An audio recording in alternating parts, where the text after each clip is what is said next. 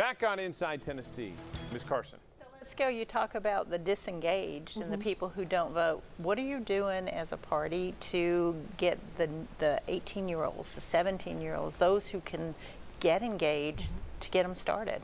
We are talking to people wherever they are. I have been so excited in the few months that I've been in office to see how excited and enthused our volunteers are to get out into their communities, and so we are going wherever folks are and talking to folks about the issues that are important to them. And really, especially when we think about, you know, our kind of 18 to 34-year-old block, it really is about talking about the issues that are important to them.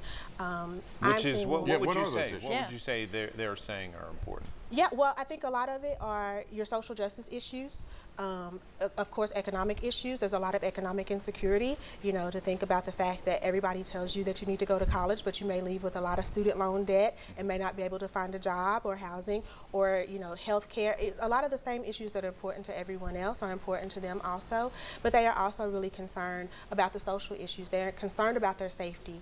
You know, they want to know what people are going to do to keep them safe, especially when we think about our 18-year-olds who are coming out of high school. I think I probably was in the early generation of school shootings, and now that it's something that has become very normal, unfortunately, for our young people, that they are having to do these drills in the same way that we did, you know, tornado drills and things like that. They're doing mass shooting drills and considering buying bulletproof backpacks.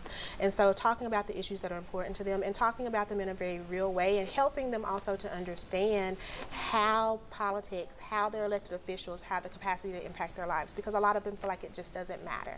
And so helping them to understand that they have an opportunity to have a voice and to engage is really the biggest thing. Well, I think we often miss the opportunity to let them not only know that, but to know how their voice can impact.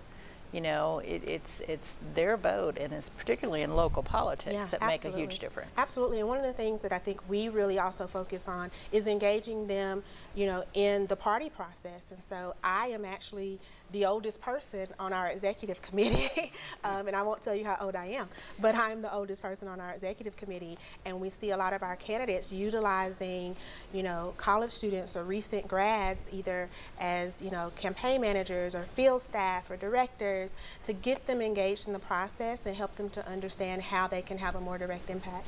2020 is just around the corner. It's right around the corner. And it's going to be an enormous year for politics, regardless of what party you're in. It is. It's obviously, we'll have a presidential race, and if anything will boost turnout, that is it. Are you all prepared for that, or what's your strategy? We are constantly working to be prepared for that. I don't know that you can ever fully, you know, prepare and expect, but especially, you know, in the Democratic primary, we have a lot of candidates running, which means a lot of opinions and ideas in the marketplace, but it also means a lot of engagement and volunteers who are excited about their candidate. And what we're really focused on is making sure that we continue, even after the primary season is over, that we continue to engage those folks so that even if their candidate didn't win, we continue to pull them in and keep them engaged in the process.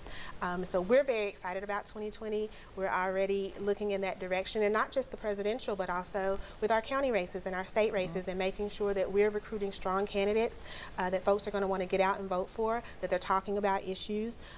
Like I said, our volunteers have been out for months engaging with potential volunteers and folks in their communities and registering voters, and so we are really, really excited about 2020. Only about 30 seconds left, but did you think strategically it was a good idea for the council members who were running to put themselves on a slate together? There were 3 people who did that, running in various races in this last election.